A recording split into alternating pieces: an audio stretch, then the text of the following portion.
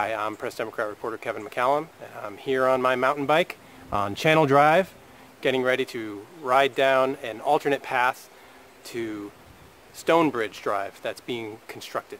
Let's check it out.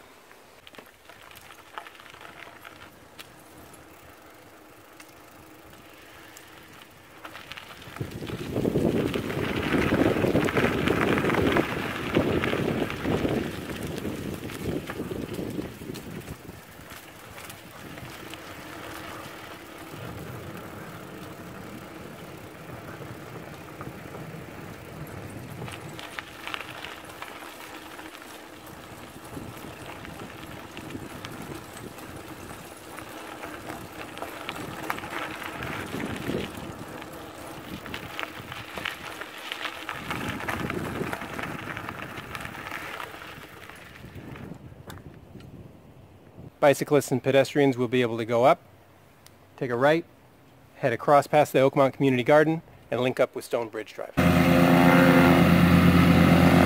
I'm the Executive Director of the Sonoma County Trails Council, and today we're working on the Oakmont Bypass Trail. The Oakmont Village Association has hired the Trails Council to assist with building this trail. There's right over here on the side is a private driveway that is no trespassing signs, and so we're providing an alternate to that paved driveway for the walkers and the cyclists in Oakmont. And it's about a 5.5 foot wide trail. It's about 400 feet long, and it bypasses the entire private stretch of the driveway.